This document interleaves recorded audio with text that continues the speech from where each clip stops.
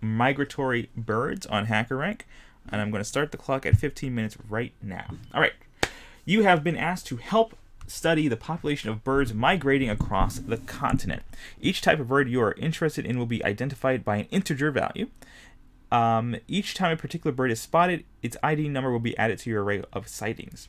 You would like to be able to find out which type of bird is most common given a list of sightings. Your task is to print the type number of that bird, and if two more types are equally common, choose a type with the smallest ID number. For example, 1, 1, 2, 2, 3, there are two types of 1 and 2, and one sighting of type 3. Pick the lower of the two types seen twice, in this case 1. So you would print out or return 1. It is guaranteed that each type is 1, 2, 3, 4, or 5. So that's actually limiting in that respect. I think I can set up two variables, really. I have an array and I set up two variables. So I'm going to keep track of two variables, which are the max, so this is the max number, which is going to be like -1 for now. And then the max ID, which is going to be 0 for the moment. Actually, I should make it like very large. In this case, like 6, because it is out of the range. So these are both like out of the range of what it could be, right? Yeah. I guess max should be 0 technically. So I think I can just have like a store here.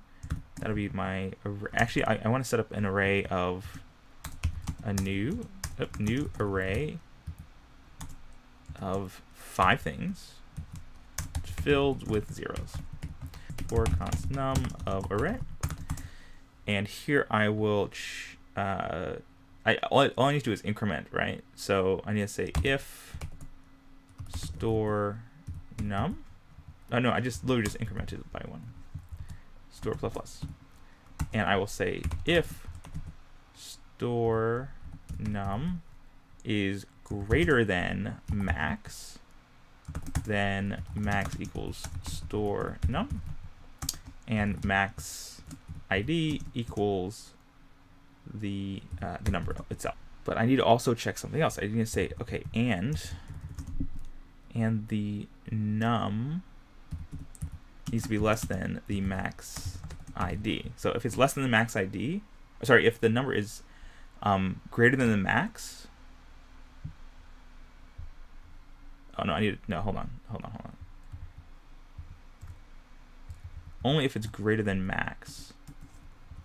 What if I make it equal, greater or equal to max? So if it's greater or equal to max, that allows me to capture any numbers that are the same count, but this way I can ensure that the num.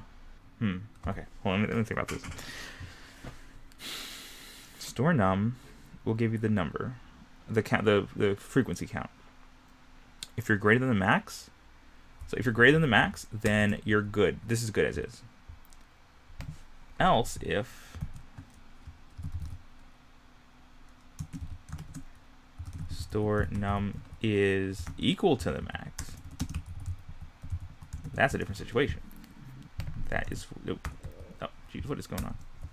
So if you're equal to the max, then I need to check, and I'm going to say and max ID is so the num is less than the max ID. That is a situation I would like to just change the max ID to the num. Okay, and at the end I will return the max ID. Yeah, okay, I'm going to run some code. Let's see what happens. All right, got an answer. Let's submit some code. Looks good. Okay. Let me think about like big O notation and whatnot. I should have done this earlier. So I'm looping through the array at least once. So this is a big O of n.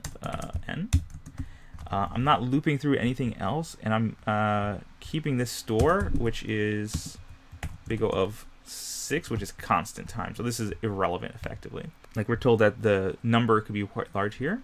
I'm concerned, like, what if you have an array that's just the same number that's really huge? Then you don't need to do all this. You could just do like create a set and then see if there's more than one, if there's only one number, in which case then you could just say that whatever the ID is. But I think this should work just fine. I mean, it obviously worked fine. So I think that's good. I think that's as efficient as I need to be. I'll be going on to another medium in a little bit. So I'll see you there. Bye.